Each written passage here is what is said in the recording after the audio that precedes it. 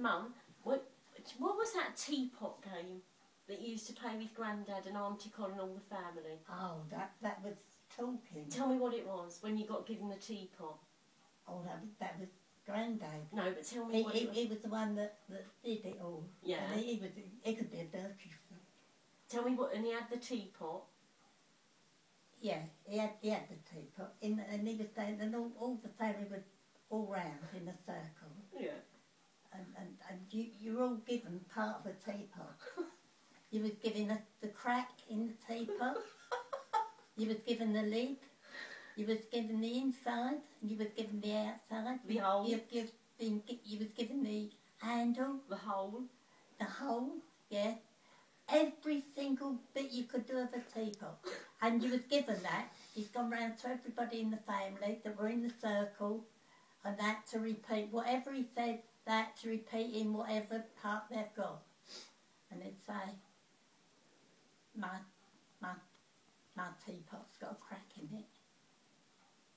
And then somebody else would go, oh, and poor old The brown stain. Neil. The brown stain yeah. and the dirt. And poor old Aunt Neil, she always had a wrong one. And he used to do that on purpose. And she used to say, oh, George, I'm not going to say it. What did she have to say? Oh, something really revolting. Like what? Oh.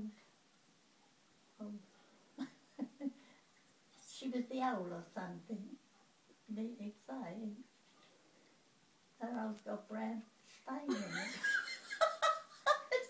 She'd say, oh, George, I'm not going to say it. And Auntie Con, she used to not say it as well. Who else used to play it? Her name was, in those days, her name was Lottie. Who used to play that game though? Oh, the whole family. Who were they? Oh, Nanny? oh, I forget. You? Yeah. Aunt Lil, Aunt Con, all the aunts and uncles and Bill and everyone. Oh, yeah, everyone. And then there might be a punch-up, a row and a fight at the end of the party. Oh.